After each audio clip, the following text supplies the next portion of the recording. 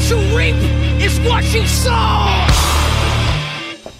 We're here at the Warrior Fight Store in Pickering, Ontario with James the Sandman Irvin. James, you've come up in a lot of different organizations. What's it like seeing Affliction, Strikeforce all starting to come up now? It's nice to see some organizations. I was kind of disappointed to see the way the Elite XC kind of folded. From the get-go, I didn't think it was going to be a rogue organization just because some of the fighters they had as their, their showcase fighters. It's kind of a letdown to be on live CBS and to have, some of these street brawlers be their main event. I found that kind of disappointing.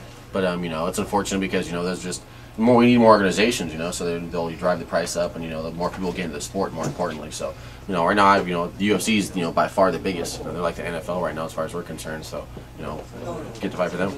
So what's the biggest difference when you're looking at fighting for, say, IFC like you did or WEC compared to the UFC? Well, it's a gigantic. I think, I see some of these guys come off this TV show and I feel kind of bad for them, to tell you the truth.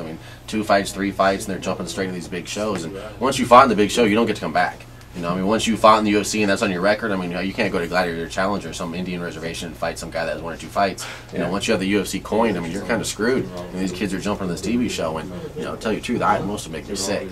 I'll tell you the truth, I had to fight my way up, just like most guys. I had to fight my way to get in the UFC. So these guys skip on the show and jump off. But the small organizations, I think they're it's a big deal because you need to fight in front of smaller crowds, with less pressure, and then you kind of work your way up. You work your way up, then finally, you get to be the UFC. Like I said, once you get there, you don't get to come back.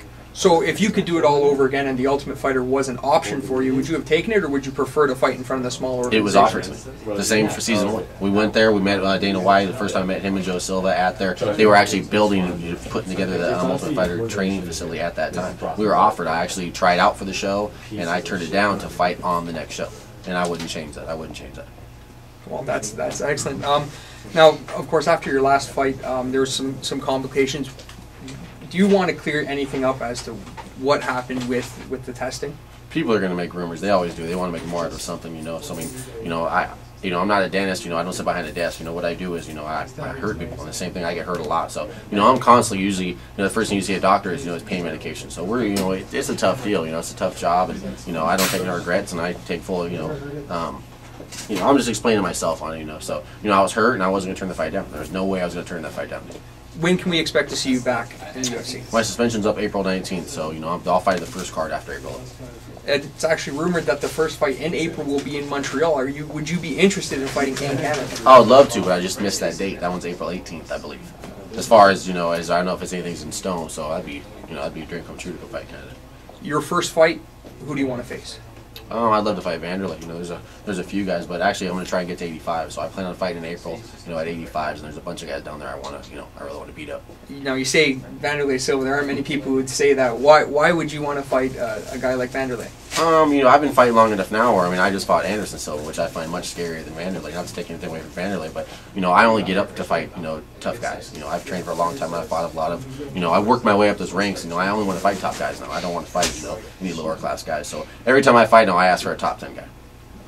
And finally, before we go, enter Sandman. That's your theme music when you come in. Is that something that actually gets you pumped up, or is that just because you got to go with it? I don't care for it. I've never asked for it. I actually always try to turn it down. I swear I always do. They always put it up there. For the last Anderson Silva fight, we weren't allowed to pick your music because it's on live TV, and sure as hell they give you that song. So what would you go with? It's usually always something different. It's usually always something different. Something that's a little harder, right? It depends. It depends on the mood for it. Usually it's a new song that just came out. You know how songs are. You usually kind of get sick of them, and I'm no different. All right. That's James the Sandman Irvin at the Warrior Fight Store in Pickering, Ontario.